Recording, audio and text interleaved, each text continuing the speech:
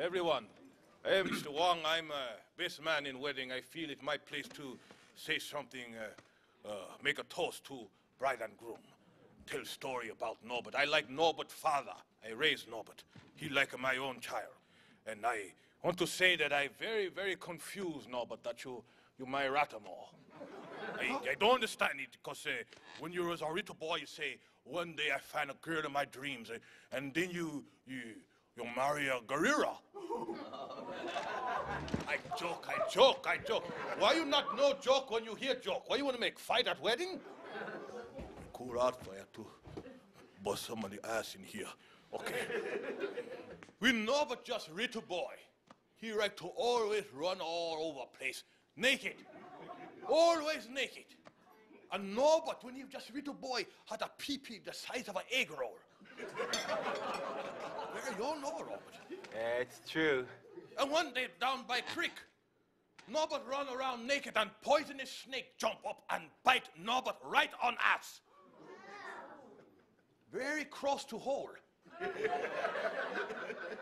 Norbert pass out. I think Norbert is dead. I go to check the boy pulse. He's still alive. He's still alive. Okay, I say I must do something to save child. So I start to think. Do I suck a poison out of Norbert's ass? Or do I let him die? I do the most responsible thing. I say, hail to the no! Norbert is out of here! But it is long time in hell before Wong sucked poison out of another man's ass. But strange, mystical thing happened, Norbert. Even though poison is in Norbert, he not die. Norbert get stronger and stronger. That's why I know Norbert deep down inside. You very, very strong.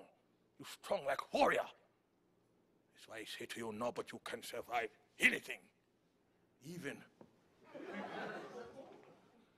So I say to everyone here and to Norbert, I wish you much happiness and peace and love and lots of bananas for your new gorilla. I only kid. Do Norbert and Rasputia.